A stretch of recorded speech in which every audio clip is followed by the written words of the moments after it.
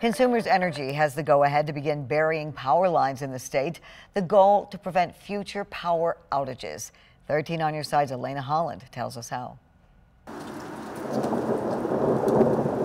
In Michigan, we all know the threat of power outages looms with severe weather. But now, we are really excited. Consumers Energy is working to prevent outages in certain areas. Go out and we're going to bury these lines. The Michigan Public Service Commission approved the energy company's proposal to bury 10.3 miles of power lines in the state this year. It will cost $3.7 million and cover 6 counties, including Allegan, Ottawa, and Montcalm. So this will eliminate power outages in those areas.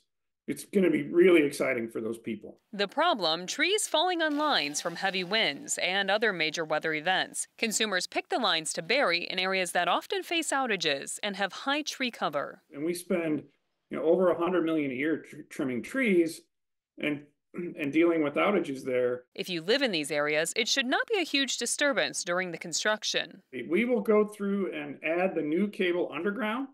And then there'll be a brief outage when we cut over from the above ground to the underground. And so those customers in those 10.3 miles will have just a small outage, and we'll tell them in advance. Consumers is also trimming 7,000 miles of trees, installing new poles, conductors, and cross arms, and modernizing the grid to help prevent power failure. This is really how we unlock the door to having a system that will withstand even the craziest of weather that Mother Nature throws at us.